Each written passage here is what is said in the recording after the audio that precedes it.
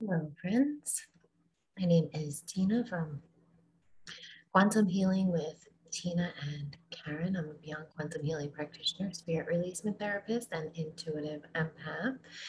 I just wanted to pop on today and answer a question that someone has had recently. And the question was, so we know that Dolores Cannon talked about how Earth is a school, and we choose to come here into these physical lives.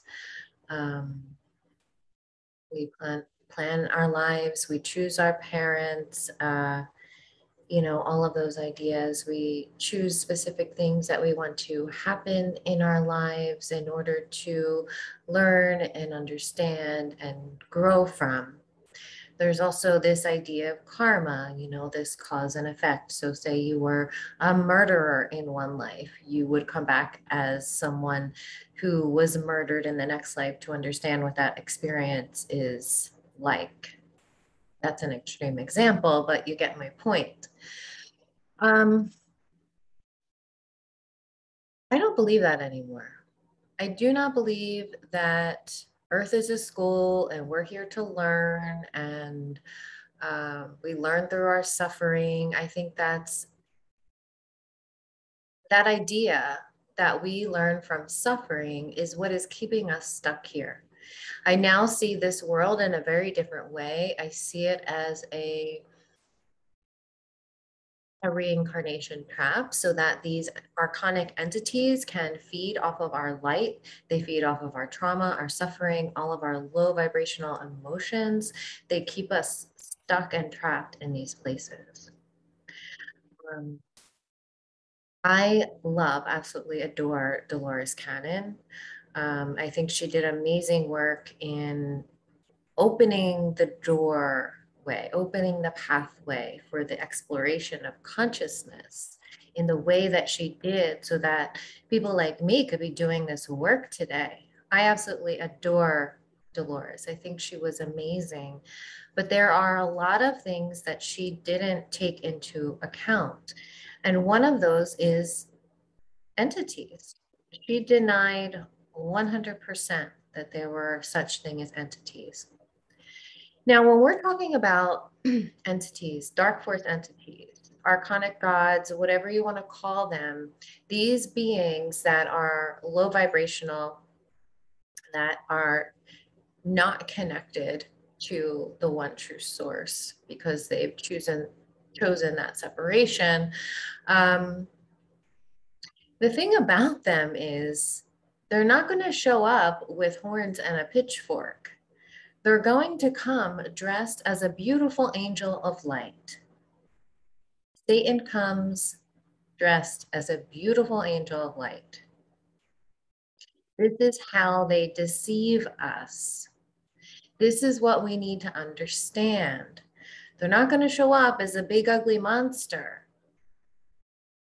They're going to show you a beautiful angel of light. The archons can put on whatever face they want. They can choose whatever appearance they want. That is what Jesus said in the secret gospel of John.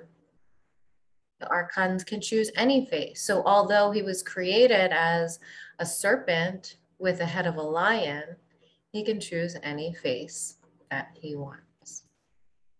So when we are presented with what we think are light beings, they may not be actual light beings at all.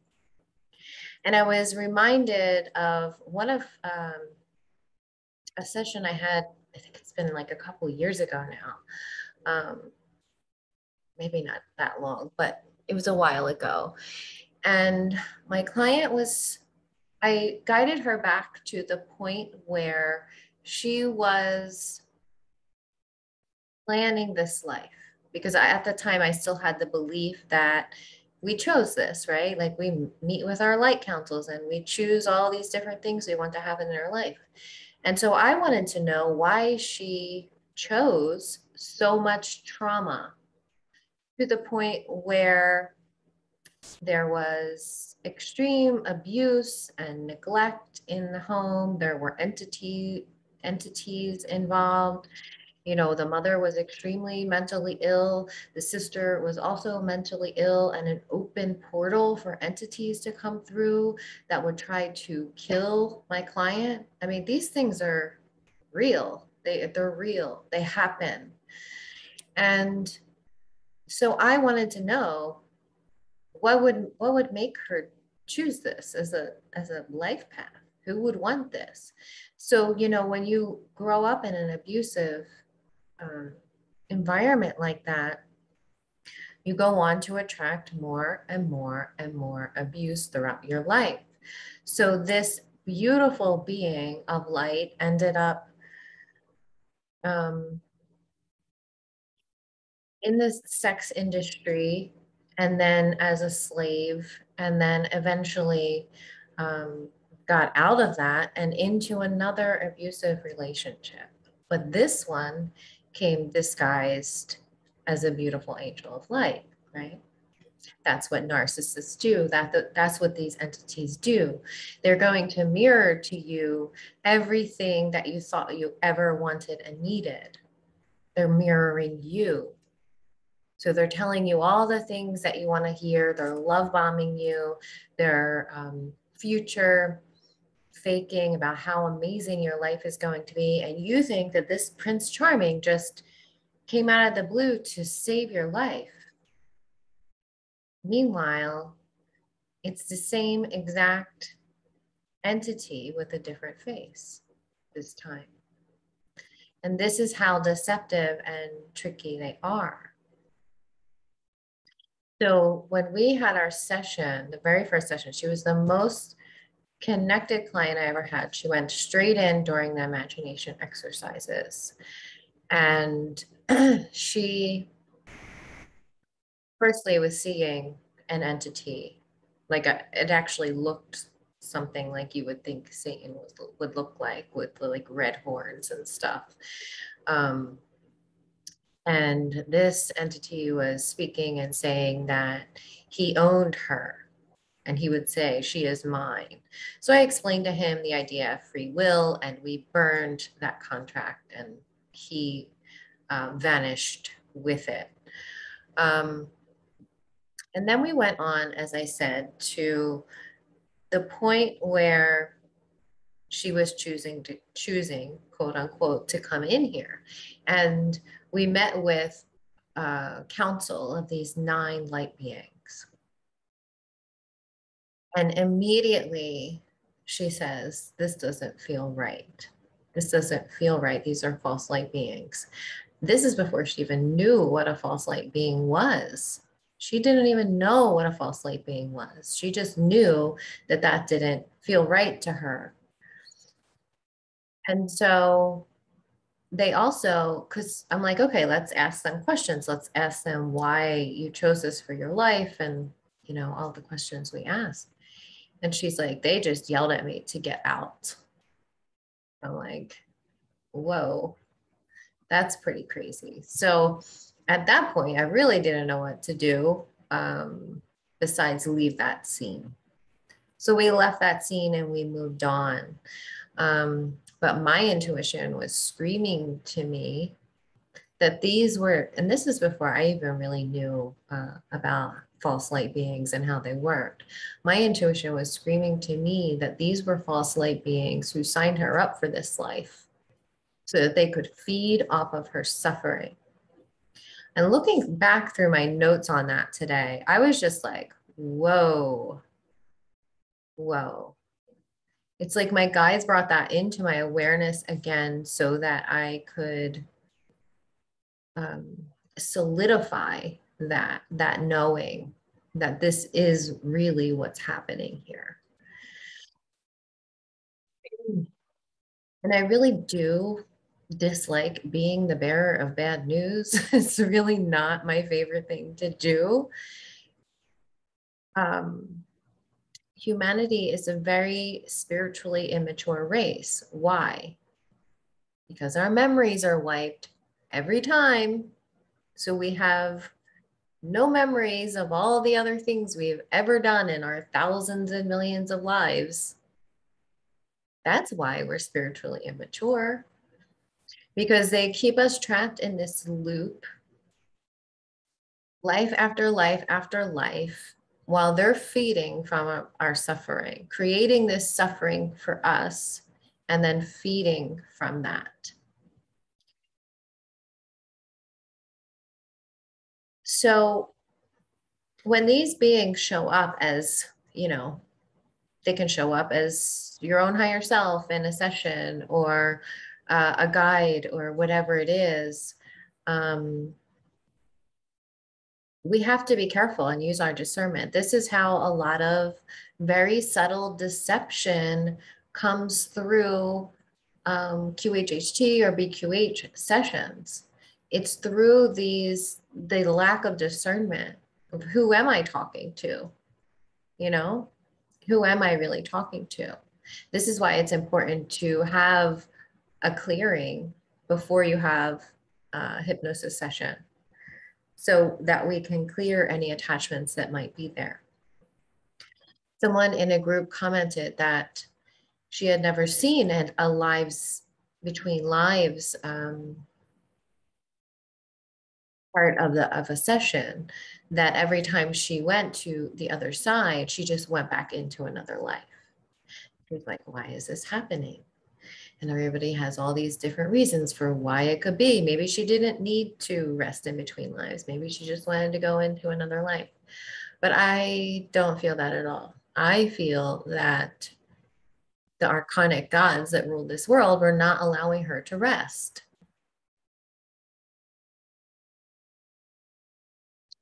So there's that. And I've seen that come through in other people's sessions as well. Rising Phoenix Aurora has a couple of sessions like that in her books, where the reptilians were recycling souls. And in a recent session of ours, we saw that actually it was the same client, her son was being abducted by reptiles, and he didn't choose this life. He was actually his soul was actually being held captive by the reptiles. So there's a lot of infringement here on this earth plane. I do not believe that we really have any free will until at least we become clear and sovereign within ourselves. But even then, there's always some kind of influence, whether it's, from technology infringements or outside entities, or, the voice of God that's coming in. There are targeted individuals who are just tortured um, constantly, So all of these different things play into our free will. Even the drugs that we ingest into our body, everything. So we are like a petri dish of all of these different consciousnesses. If you have attachments, you might have earthbound souls attached to you, or dark force entities, or reptilians, negative ETs, parasites, bacteria, fungi. All of these different consciousness could be living within your system. And then, so there's more than just the conscious mind and the subconscious mind that comes into play when we're doing hypnosis sessions. We have to be able to ask the questions to know who we're speaking with. We have to know who we're speaking with in sessions. And we can't be intimidated by energies that call themselves source, or Archangel Michael, or even a higher self. We can't be intimidated by those energies, because if they are legitimate, they will welcome our questioning. They will welcome our discernment. So I just wanted to make this a quick video today, something to think about. I do not believe any longer that we need to learn through suffering and physicality. I believe that we need to change that belief within ourselves so that we can graduate from this system and achieve eternal rest in the real world. I want to go back to the real world, and I want to bring you the truth on how to get there too, because I know you're tired of suffering. I know you're tired of suffering. We all are.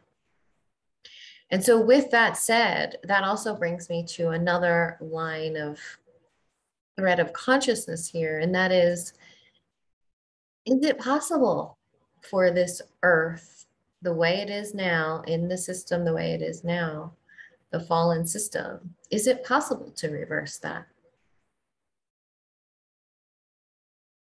I don't know. This is where I'm at right now. I don't know. It would take billions of people to wake up, billions. And as of right now, I don't see that happening. What I see coming is a lot more chaos, and we need to be prepared for it. And the way we get prepared for that is to heal the trauma that we're holding on to. We need to heal.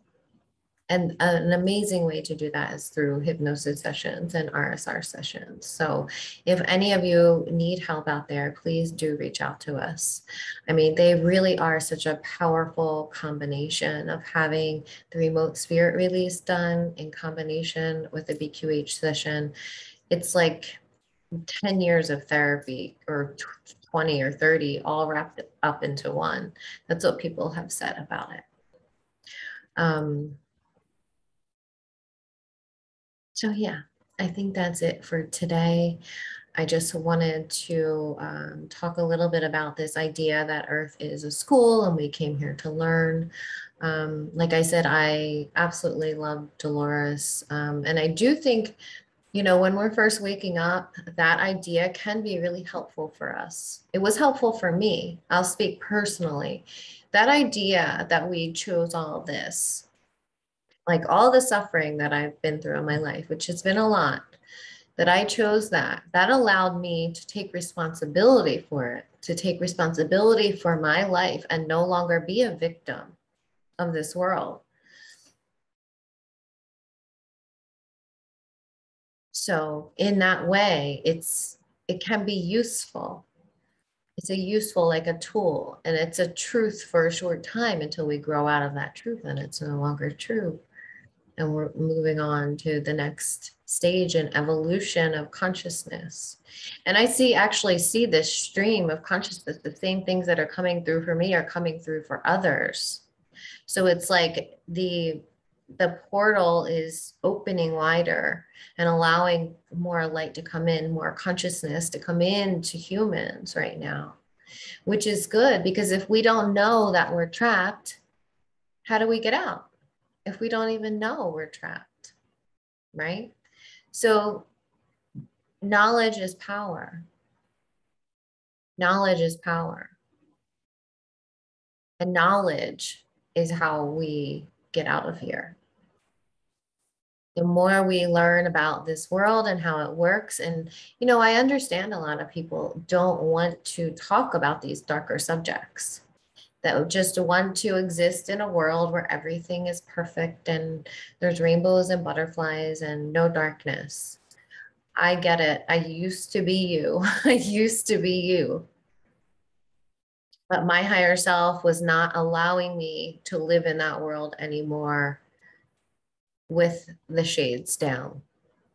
My higher self brought me a rude awakening in my first Beyond Quantum Healing session. It wasn't a Beyond Quantum Healing session. It was actually an aura session with Rising Phoenix Aurora, where I saw myself in a matrix pod being monitored by grays. So that was like my wake up call. And when asked why I needed to see that, my higher self said, so because she needs to understand the darkness and how it works in this world. If we don't know what we're up against, how can we ever break free? We have to know what we're up against. And, you know, I get it. Like people just want this to be over with. They just want this big solar flash to hope it to happen and to ascend to 5D or to go to another planet. These are all deceptions. They're all distractions to have us not focusing on what's important. And that's healing ourselves, raising our vibration so that when we do die and leave this body, that we'll have enough strength to get back home to the real world. This is what we need to understand.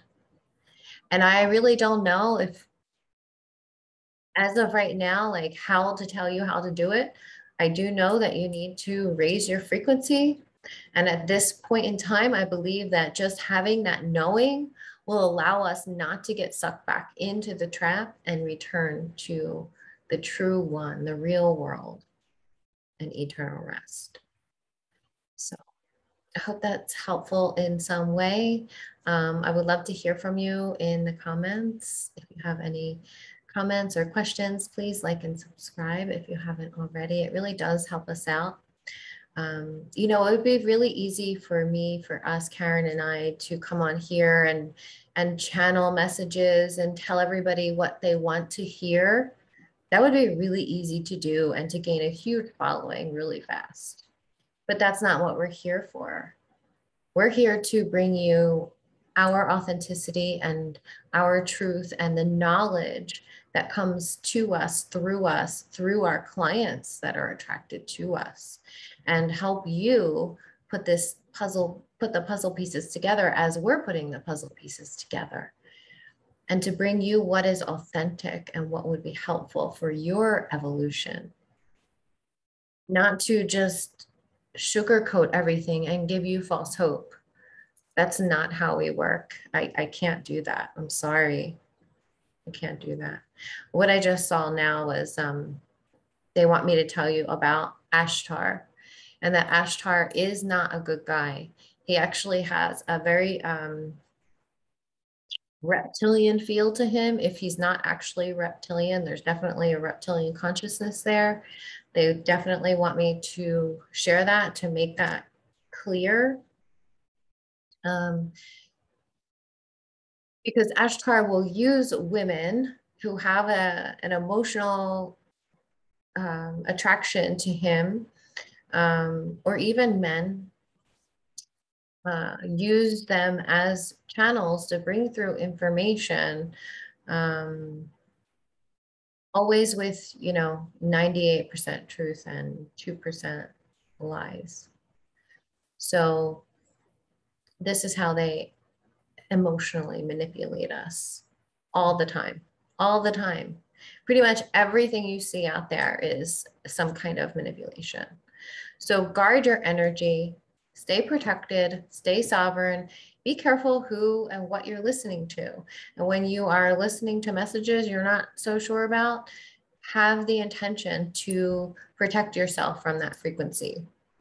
And, you know, I'm not accepting any frequencies from this video and these beings, whoever it is channeling through, because there's so much deception out there.